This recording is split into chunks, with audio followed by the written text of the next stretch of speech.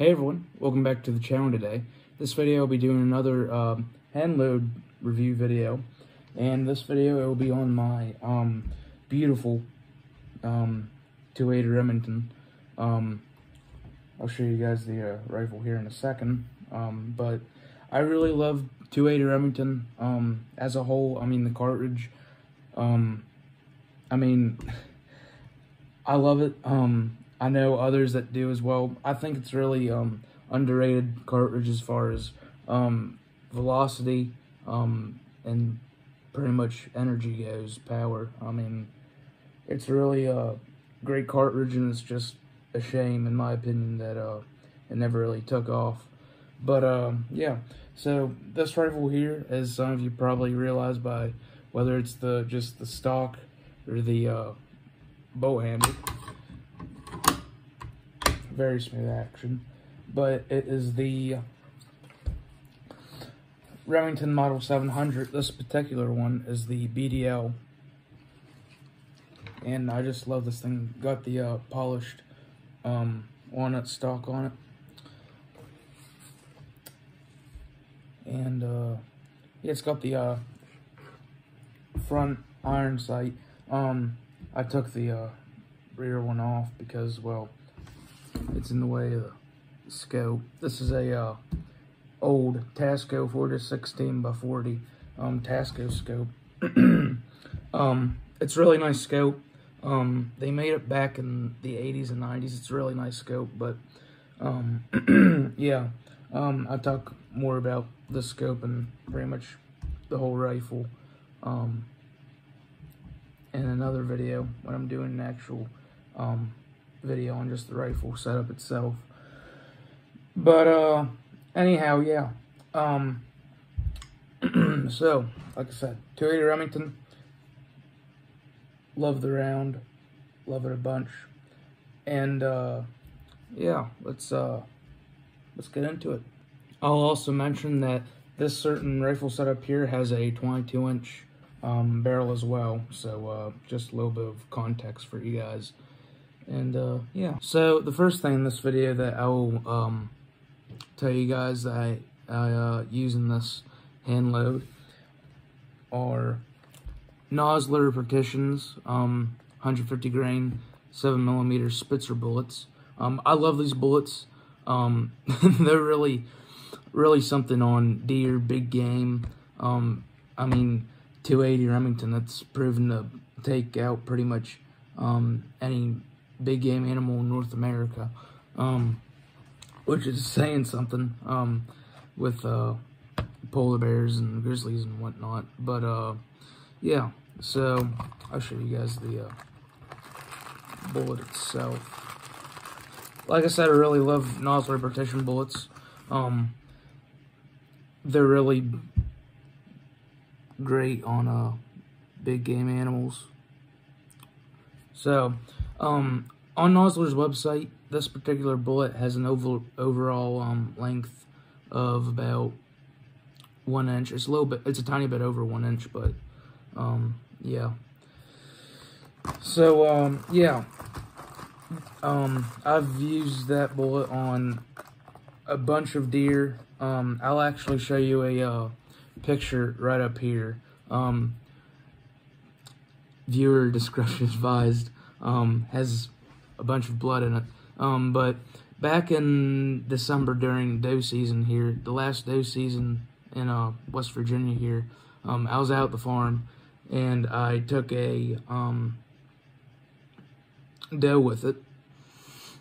I was in the woods. I was right on the edge of a hill, and behind that hill was a field. But anyhow, earlier that hunt, I took my Savage 110 and 270 Winchester out, and I just completely missed a doe earlier that afternoon. I mean, I don't know what happened. I missed twice. I missed that doe twice. Checked for blood anyway, just in case. Didn't see anything. But yeah, I pretty much just put it back in the safe. I'll have to shoot that in soon. But then I took the 280 out that I have there, and here came back 3 does, and I was sitting in some hardwoods and pines. It was mixed forest right beside a field, and I watched them walk in. They were pretty much broadside where they came from. They came to my right, but I waited a little bit. That hill has a pretty much like a little field in it, like a little bare spot, and I watched them for a couple of minutes feed there, and I pretty much just waited for the best shot that I could look for. And there's this one doe, was the biggest one in the herd. She was broadside. The shot was a little bit tricky, but I knew that I could do it with this setup. I knew the gun could do it. I knew that I could do it. So I ranged it. It was right on 125 yards. And I was like, you know what? I know that I can do it, and then my rifle can do it, so why not? And I shot her a little bit low when I walked up to her, but she went down in a matter of like 30 seconds, if that. She actually ran up the hill right after I shot her. I shot her. She was broadside. I somehow got her in like the chest cavity somehow. The bullet expanded and it got her heart and part of her lungs. So, you know, you could probably tell by the blood in that photo that I got a little bit of the heart. But yeah, she ran, like I said, very shortly. I'd say 20-30 seconds if I saw her go down. So I knew that I did the job right. And yeah, 125 yards, you know, that's pretty easy with that setup. And 280 Remington can really do a hurting on deer, which I'll talk about here in a minute with my ballistics chart for this hand load. But yeah, now that we're done with the bullets, like I said, really love those bullets. I'm gonna go to the casing, and this is a loaded casing. And I use Remington casings. I bought them as, some of these I bought as empty, some of them I bought loaded, and then I shot the factories out, then I loaded with the Nosler Partition bullets. But yeah, I mean, these are pretty much the only casings that you can find are Remington 280 Remington casings. I do believe Lapua makes them, and maybe Nosler, but I'm not sure about Nosler 100%. But yeah, I mean, like I said, Remington casings, I love them. For the money, they're very nice. They're decently thick-walled. They're definitely not thin-walled, so your more hotter loads will be able to go through this thing a couple times without it cracking. But after about 3 or 4 times with my load, it starts to crack. Usually 3 times, but anyhow, yeah. Remington 280 Remington casings definitely do the job. And primers, I just started using these primers. Love them.